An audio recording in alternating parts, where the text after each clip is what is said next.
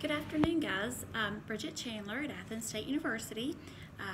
Today I'm at home. It's Saturday. This is our last Saturday before our classes start on Monday, and I've just gotten in from one of my kids' basketball games, and it's freezing cold outside, and I'm home alone, so I thought this would be a great time to make a quick new introductory video for CE 520, Aligning Career and Technical Education Curricula.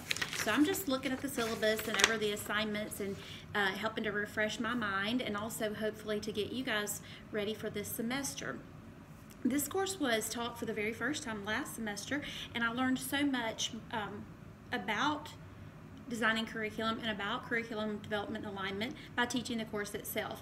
And so it is my hopes and goals that you all will benefit from the class as much this semester as I did last. So the course is CE 520, Aligning Career and Technical Education Curricula. And this is one of the required courses for the master's program in career and technical education. So allow me for just a moment to kind of paint with a broad brush and talk very broadly about career and technical education, just for a moment, and then we'll move on into the course. If we think about career and technical education and put it in a silo of only thinking about what that may have looked like at your particular high school or community college, or what you've seen in the past, then you may wonder, how does this all work together? Like, how does everyone, how could so many different areas fit into this degree? But if we look more broadly at the idea and the concept behind career and technical education, I think you will you'll agree with me that really all education outside of your general education, at least here in our culture, in our society, is for the end result is for a person to obtain knowledge and skills to go to work. I mean, you know, there are some degrees in some areas of study that you can pursue that maybe that is not the end goal, but most of them are to prepare you for a career, for employment, for entering the workforce, no matter what the area. So if we think about that broad perspective, maybe that will help you as you're processing through this class. It helps me as I'm working with each of you who are in so many different career fields and you're going through the program.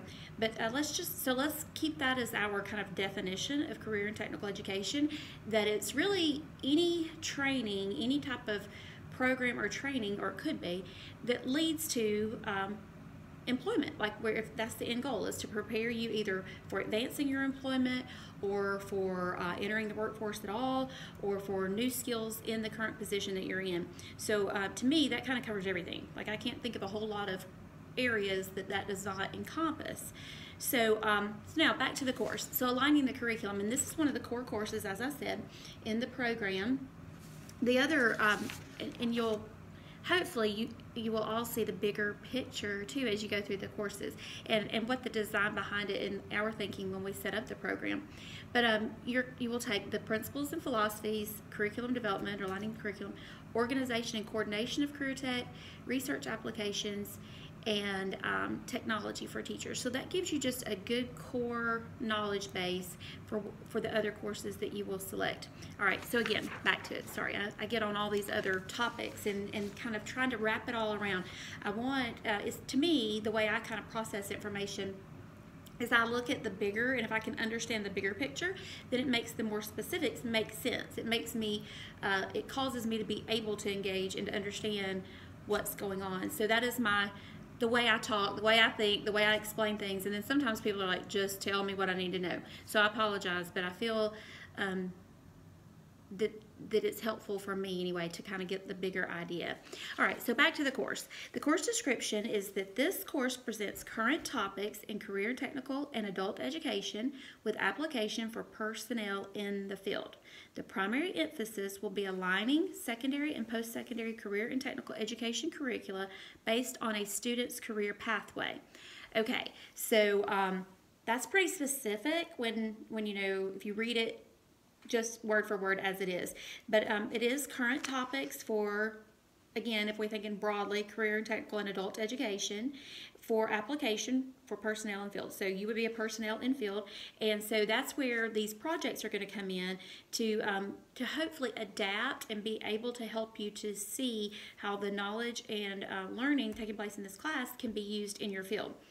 And then again, with the primary emphasis, kind of the overall thought is that you will see how curriculum from a secondary and then to post-secondary and then out in the career field in the world of work, how that can all align and how there should be some type of rhyme or reason, especially when we are talking about a specific area of the workforce. Some examples I give there, you may not can align with work so much with your particular work, but again, if we think of in broader spectrum and in broader terms, that career and technical education is pretty much any way that we prepare people for work, for the job, to advance in their job. And so probably in your current work situation, your workforce that you're in, you can think of examples of maybe new technology or new computer programs or new processes in your employment that you've had to be retooled, retrained to do your current job differently. Like, we've used this computer program for 10 years and now we're going to move to this program. So everyone has to go through a training process in order to do that. Or when it's just a new process and a new way of processing things in your work. So there's lots of examples of ways that you probably have experienced yourself with some type of training in your current position. But if we can think about, like, okay, curriculum and what does this look like when we start in career and technical education, the more narrow spectrum of the term, then we do start in secondary education, and we have programs that articulate into post-secondary and then out into the world of work. And so post-secondary is anything past high school graduation. So it may be that a student attends 2 years at a community college.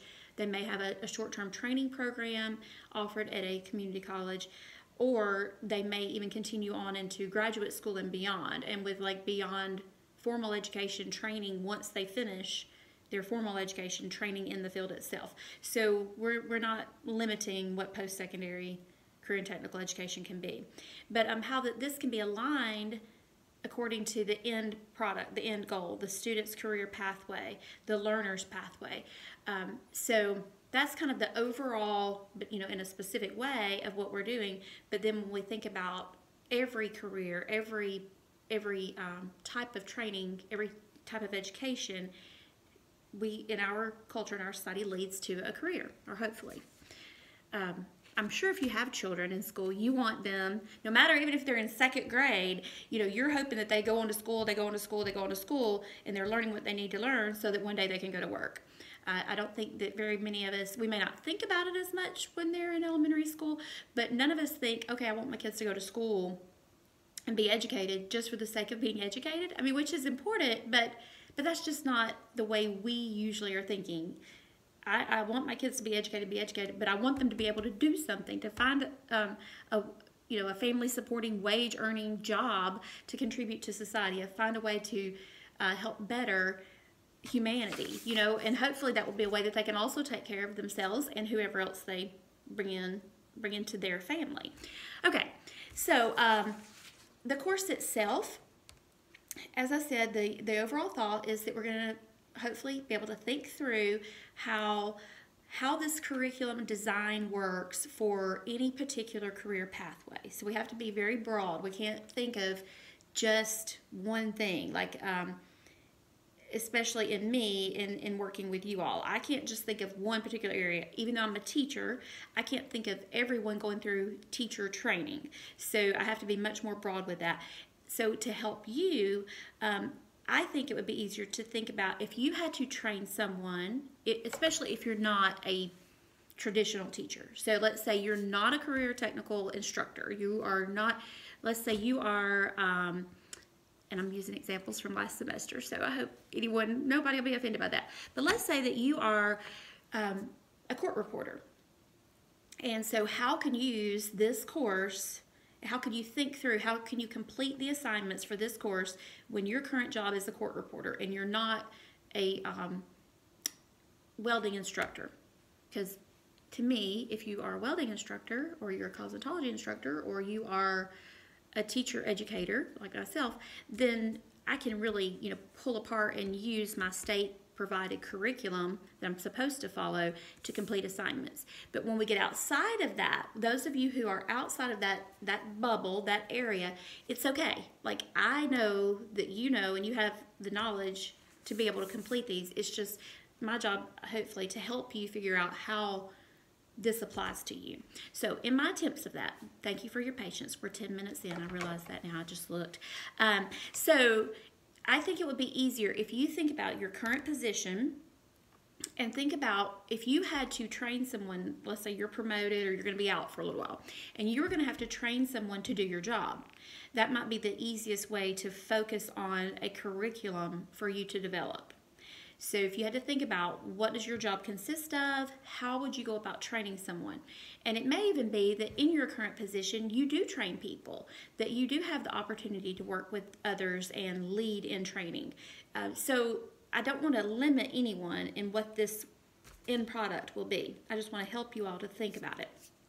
Okay, so we've talked about the course description. You will see in the course shell that there are a battery of assignments, and they take you, the participant, the course participant, through a complete curriculum development process from beginning to end. Each of the assignments will generate a component of a finished curriculum model. So unlike other courses that you may be in, this course, while you will complete an assignment and you'll move to the next assignment, but then when you get on assignment 3 or 4 or whatever down the road, you may think of something that will change and reshape something that you already had submitted in assignment 1, and maybe you made a perfect score. Let's say you made 100 on that assignment because you did what was asked of you. But then as the curriculum changed, as your thoughts changed, as you grew in the process, that causes a change sometimes back in a different assignment. Okay, so if you run upon that, you don't have to come and return that in, but you can make that adjustment and that change, because you're going to have these assignments that you complete that are broken down pieces of putting curriculum together. And at the end, you will have the opportunity to bring it all back together. And hopefully that will help you and that will help me. So you'll do the assignments. The first one is the process analysis. And all of this is in Blackboard for you. I'm just actually using the handout that you have that you can print out to go over just to help to explain it. And this is as a whole. The second assignment is your content standards analysis. Then you'll do a task analysis. So first you're going to be thinking about, the first assignment requires you to use the textbook and read and understand and get a better understanding of the different types of processes used for curriculum development. There are different angles that people take, and so the book and the assignments ask you to look at what might be best for you. And again, thinking of training someone for your job or a current training type of work that you do. Then the second, as I said, is your content standards. So content standards are just like objectives. Those are like the way that we are able to verbalize what it is that we want someone to learn. And so you have to, where does that come from? Where do those content standards come from? And so lots of times it's industry standards that will lead that and guide that for us. And then it may be even state standards that are provided to you, or it could be just what's acceptable practice in your current position. The third assignment is your task analysis, and this is where the skills, the tasks, what actually has to be done to meet those content standards or to do the job. So, if you're thinking about if they have to complete a task, if they have to be able to do something, you may have to actually go back. This is usually what we recommend to do if you're creating an evaluation, or even if you're creating instructional guides or instructional sheets, is sometimes you have to do the steps yourself. I'm getting ready to make, this is way off, but at the same time, I think that you'll see how it relates. I'm getting ready to make a huge pot of spaghetti.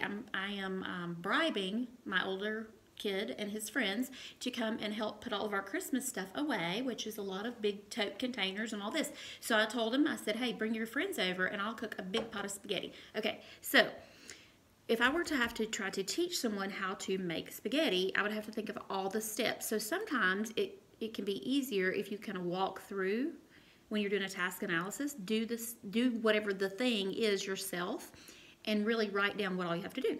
So, it's one thing if you've made spaghetti 100 times, and I can say, well, you brown the ground beef and you boil the water and you do these things. But depending upon the background knowledge, what the person I'm trying to explain, if they've never been in the kitchen before, if it's a 6-year-old that I don't want them to get close to a fire, the heat, whatever it may be, it would change the directions. I might have to be more detailed or less detailed depending upon who my targeted learner is, which is one of the other assignments that you'll be doing, is talking about the learner. That plays so much a part in all of this, knowing your learner. Who is the audience? Who is my person that I'm hoping to teach this skill to, or to teach this behavior to, or this activity to? So it all kind of works together, and that's why I said other things shape other things. Like you may write out a task analysis, and then when you go back and go, wait a minute, it's different learners. These tasks are not necessary because this learner already has this skill set. So I'm talking to seasoned chefs who, yeah, if I say brown some ground beef, I don't have to tell them which pot or pan to use, what utensil to use, what brown means. I don't have to go into definitions. I don't have to tell them how to season beef when you're cooking it. None of that, because that person, the learner, would already know that. So that's why the learner analysis is important. Then the assignment 4 is your goals, outcomes, and objectives. So this you're going to use more like a chart to turn in, and you'll always be referring back to like your content standards. So you're going to connect content standards with goals and outcomes. So what does that look like? Again, what is the end product? But you'll get more information as you go in. Assignment 5 is content development and unit development. So how do you chunk all this information? How do you decide, well, today I'm going to teach you everything there is to know to be able to whatever, fill in the blank. Again, I should probably myself, before I sit down to do a video like this, I should go ahead and decide what my whatever is, just so I make more sense. But hopefully you are following my rabbit trails. I know I get like, yeah, I talk about this, I talk about this. So just bear with me. So that's assignment 5, and each of these assignments are within modules in Blackboard. So the module provides you with the required reading, supplemental videos, supplemental web links. Hopefully information, that's the purpose, information has been gathered and put into module units. That's how the whole unit development for you to help assist you in this process. Assignment 6 is your instructional strategies. Okay, so now we know all we want everybody to learn, whoever these people are. We know why we want them to learn it. We know how they're going to learn it as far as like the overall process, but how are we going to teach it? What strategies? Are we going to make everyone come in and sit down at a big conference table and just watch as I use a PowerPoint slide and point and talk and direct? Or are they going to have to do hands-on activities? Are you going to lead them and guide them? Is it going to be one-on-one? Is it going to be that you will model for them? They will be allowed to watch you for several days, and then they have to do it themselves. So this is where you will talk about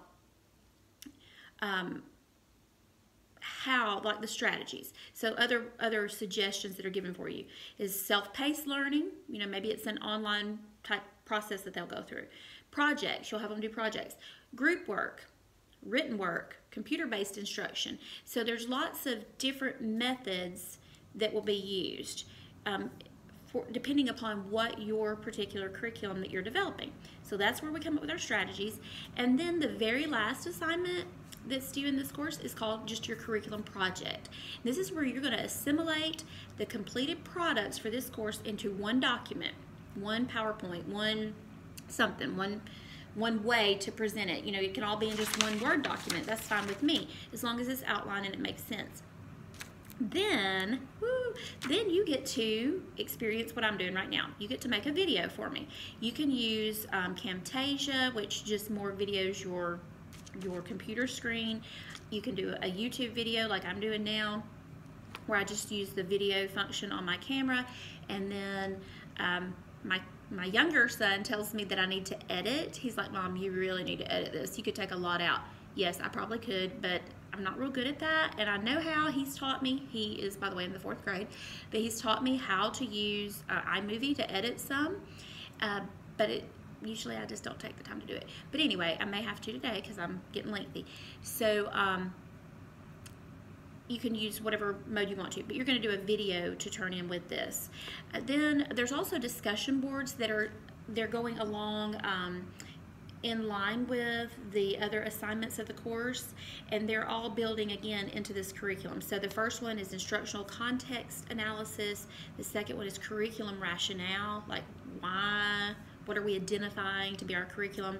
Your learner analysis is your third one, and your fourth is evaluation and assessment. So all of these assignments, discussion boards and assignments, are to be completed with the idea that you have chosen a specific something to teach to someone, either teaching your current job or a part of your job. I mean, it doesn't even have to be the whole thing. So you don't have to come up with like a full broad semester-long curriculum for a course, but you do have to narrow it down and let me know what it is that you plan to teach to someone through this curriculum process. And this is what will guide you through the assignments. Okay, I am at 20 minutes and 40-something seconds. I don't even know if this will load. I hope so. And I hope this has been somewhat informative to you. Thank you all for your patience, and I look forward to working with you this semester. Have a wonderful weekend. Bye.